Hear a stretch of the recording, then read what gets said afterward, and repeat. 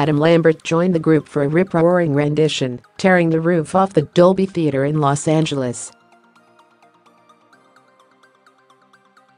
The performance comes as Bohemian Rhapsody is a surprise threat at the Oscars. Rami Malek is the runaway favorite for Best Actor, while the film itself is a dark horse Best Picture after its victory at the Golden Globes. Watch Queen's incredible performance above. Fans were suitably wowed by the performance. Adam Lambert and Queen, you rocked it. Congratulations, said one on Twitter, as Lambert's name began trending. I love Adam Lambert, but damn, I'm getting George Michael vibes. This was a great performance. Well done, said another. Brian May had confirmed the band's inclusion just days ago, saying it came after much drama. Yeah, time to rock the Oscars, watch this space, he had written on Instagram. He later added, "Ha, okay. Now I've read some of your nice comments. Like, are you gonna be at the Oscars?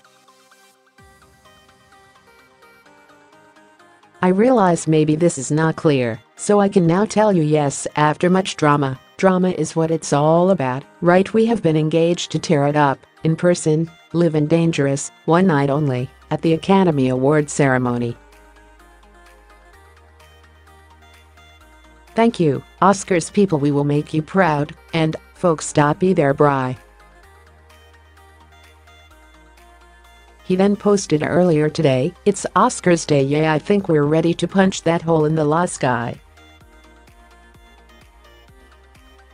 But it's truly an in the lap of the gods. Revisited moment.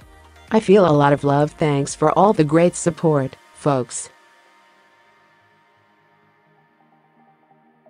Whatever happens tonight, it's been a fabulous journey, an extended mission to a world we never knew before. You could almost say a new horizon. Let's rock, bri. twexpress.co.uk learned that bookies Ladbrokes have been slashing odds of Bohemian Rhapsody winning Best Picture more than they have been slashing anything else related to the Oscars. Malek is also the 170 easy frontrunner for Best Actor. Bohemian Rhapsody is out now on digital download, with DVD and Blu-ray to follow on March 4th. See all the Oscars coverage here.